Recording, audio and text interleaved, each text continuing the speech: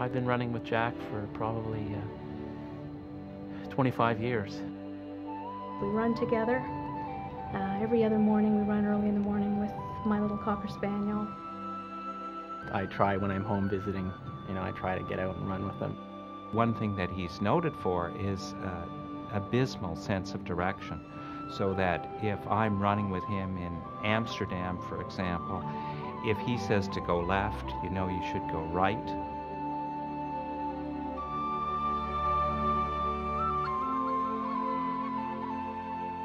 I think Jack can be credited with establishing the whole group of researchers here in Hamilton who focus on thrombosis, on clotting disorders. And this group involves people that span the spectrum from basic researchers to clinical researchers and epidemiologists.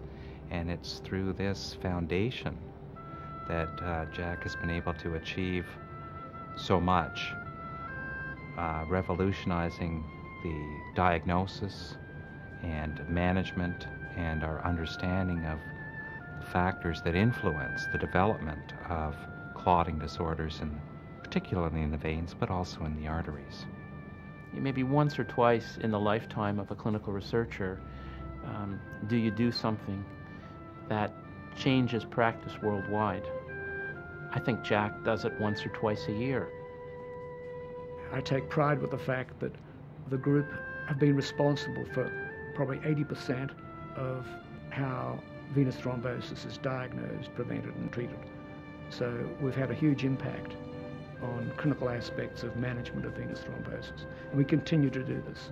Professor Hirsch's research over the past 4 decades has led to the alleviation of suffering and prevention of death in tens of thousands of people.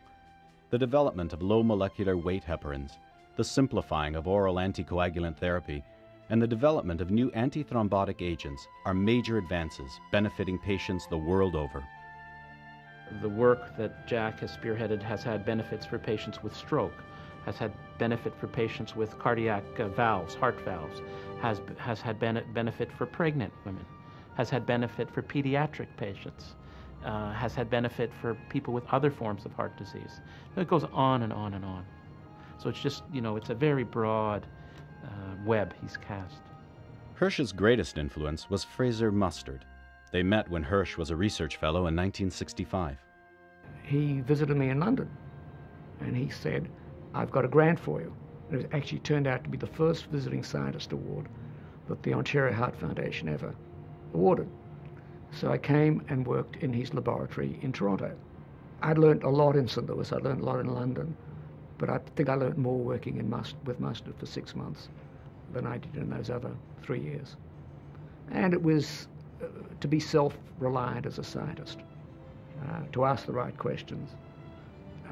If you don't know how to do something, you don't run off and get someone else to do it for you. You learn how to do it. It's problem solving. And that's what we end up doing for the rest of our lives. Dr. Hirsch has trained numerous leading researchers in his specialty. He's the author of hundreds of articles and publications, is the recipient of numerous national and international awards for his work, including the prestigious Trillium Award, and most recently has received the honor of the Order of Canada. I would say that all of my awards not only reflect the work that I did, but reflect the work of many, many other people in the group. So we've been able to keep this group together, and the group's been productive.